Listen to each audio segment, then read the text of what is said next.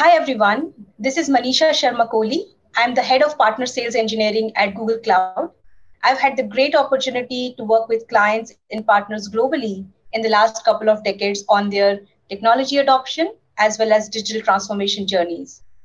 Today, we are here to talk about the global shifts in the manufacturing demand, decreasing productivity, and extensively long lead times, which are the common trends that we see in the industry today.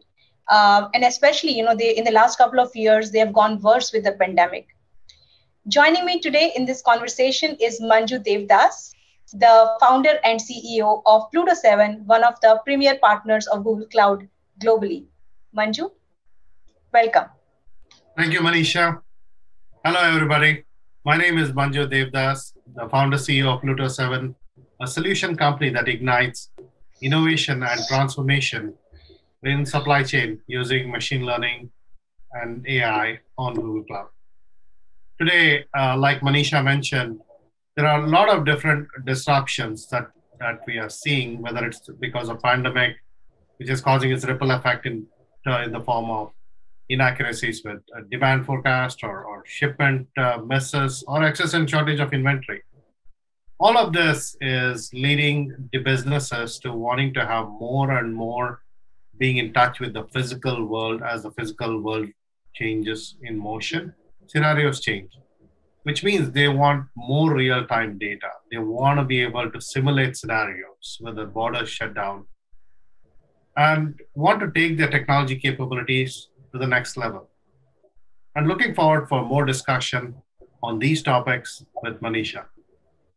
Now, in all of this, so Manisha, what is the state of manufacturing industry from your perspective? How is digitization driving these changes? So, Manju, as you know, right, manufacturing is a very broad industry. It includes automotive to consumer goods to medical equipment to industrial products. And on the other hand, we have the process manufacturers like pharmaceuticals, food and beverages, and all fall under manufacturing, right? So, all these subverticals have very unique requirements, priorities, and maturity level. But one thing which we see is common across all is that in the last few years, especially during the pandemic, most of them have faced broken supply chains, right? They've seen longer lead times and they've seen lower productivity. Moreover, we have seen an increased demand from end customers and users. They're all going completely digital. And that is why the manufacturers are now looking at how do I know the complete 360-degree profile of my customer and reach out to them directly instead of going through the traditional dealer or distribution networks. We believe that for any manufacturing company, before they embark on the digitization journey, it's very important to bring their own internal functions together, right? So for example, the R&D department in a manufacturing company would care about making the product engineering and design better. When you move to manufacturing operations or customer operations, they would want to, care about reducing cost or reducing lead time or improving quality or maybe ensuring better customer transactions or smoother customer transactions. The interesting thing about these functions is that all of them are generating huge amounts of data, and that data is sitting in their own departmental silos. And hence, the organization in general is not able to leverage the true potential of it. So, through digitization, we believe that our first step should be to look at how we bring all these functions together and how we bring this data together, right? The holy grail for a lot of these companies would be to get the data which is getting generated when the product is being used and feed it back to the R&D processes, right? So I think that has been our observation on the trends in this industry, Manju. And talking about different functions within our manufacturing organization, I wanted to ask you this question, right? It's not easy to ensure reliability, and smooth operations across people, processes, and manufacturing operations. A lot of things can go wrong, especially when we talk about the manufacturing, in a factory within the four walls. The manufacturing floors can get plagued with a lot of technical challenges. So, how do you see customers leverage technologies like AI to streamline the processes and plan the fallout better? Great question, Manisha. Like you mentioned, enterprises are trying to bring their functions together. data happens to be the glue to bring those functions. Now, when they get the data in one place, it's usually not for the sake of just bringing the data together. It is for solving specific problems. Like we are working with a large CPG company or FMCG company, as it's called in other parts, in with the preventive maintenance use case, where when will the machine go down, so that they can plan the labor, they can plan the downtime. That's a direct saving of labor cost and also better yield in the conveyor belt. Now, these are all translating the data, it is translating into money saving and reducing disruptions. Similarly, customers are applying, like when you take a supplier data and when you combine that with your demand data, now you're trying to rank your suppliers better using machine learning models for a beauty product company, where they looked at the traditional suppliers who are no longer performing as well during COVID-19, and they started ranking and re-ranking them using machine learning models, and were surprised to see how certain suppliers whom they ignored are actually performing better. Now, in all of this, right, what is given is customers want to be able to connect real time with their manufacturing floors. They're putting cameras and sensors, and instead of a labor watching a dent in a sheet metal, they want to do quality or visual inspection using video intelligence technology, like we did for a steel company. This could be considered a quality assurance use case. Like this, customers are looking at many different use cases in which, and those use cases that they're solving are the ones where they can see the ROI, translating into money savings. So now, Manisha, now with respect to how has Google been able to differentiate itself from other offerings in the marketplace and helping solve the customer problem? How do you see that happening? Yeah, Manju, and I was very encouraged to hear what you just said. We are also seeing those kind of trends and, use cases coming from our customers to us.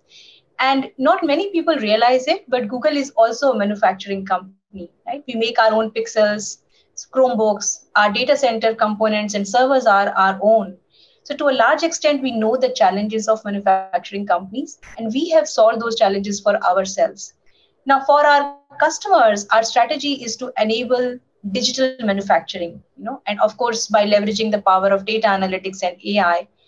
And we call it a digital thread, right? A digital thread is, something which connects the equipment used in the manufacturing process, such as an excavator on a construction site, to the factory where the products are manufactured, right? So for connected equipment, like you just listed, we provide out-of-the-box solutions for predictive maintenance, service and spare part prediction, remote servicing. And on the other hand, within the factory, we provide solutions to improve the operational efficiencies. Exactly what you mentioned, automating visual inspection and quality checks, energy optimization, reducing the cost and waste of manufacturing. And finally, we also provide intelligent manufacturing suite, which helps manufacturers to build connected intelligent products, which when leave the factory, not only give a better experience to the customers through the remote automatic updates, but also gives new revenue streams for the manufacturers by cross-selling and upselling new features in the product, right?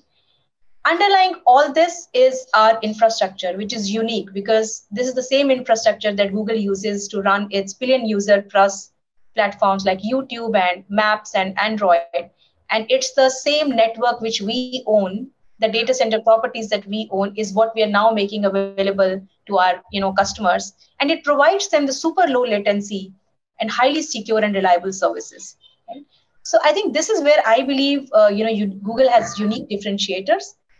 And then, with the power of Pluto 7 and Google Cloud coming together, we are absolutely ready to solve any complex challenges. So Manju, I want to ask you this question because you come from a very strong supply chain background, right? So what's your guidance to our viewers and our manufacturing customers, especially the supply chain leaders? How can they build resilient, adaptive, and efficient supply chains in their organizations? Great, and a very important question, which is on top of many C-level executives around the world, Manisha. When we think about the challenges or what keeps them up in the night, It is building a resilient supply chain. They know that COVID-19 is going to take different shape. There was a new variant just announced a few days back. Now, world is going to change and it's going to keep evolving. How do they adapt their supply chain? How do they adapt to the scenarios so that it's more resilient? Part of it is through getting more constant feed and more real-time feed of data and enabling decisions so that call it a supply chain twin as Google offers Google Cloud Supply Chain Twin, or in a form of an IoT sensor giving a signal of something changing in their supply chain, so that they can plan their inventory better, or they can sense the demand and forecast the demand much faster so that they can react to the world. Now, not only that, when customers are looking at it, whether it's a container cost going up or trucks not being available, they are now looking being close to the same physical world so that they can plan their trucks better or the last mile deliveries better. When you add it all up, it comes down to, can I get end-to-end visibility of my supply chain? And they translate some of the things that they hear, whether it's from a Gartner or any of the research firms who indicate that you need to bring your process together, like you mentioned earlier. They look at data as that centralizing of data as one mechanism to make those functions talk to each other. In essence, now the decisions are no longer in silos, decisions are going across functions as well. So, Manisha, do you want to add anything to it? I completely agree with you, Manju. I think what you just said makes a lot of sense. And I think, as you rightly said, we also observe the same behavior. Our customers today are focused on innovation.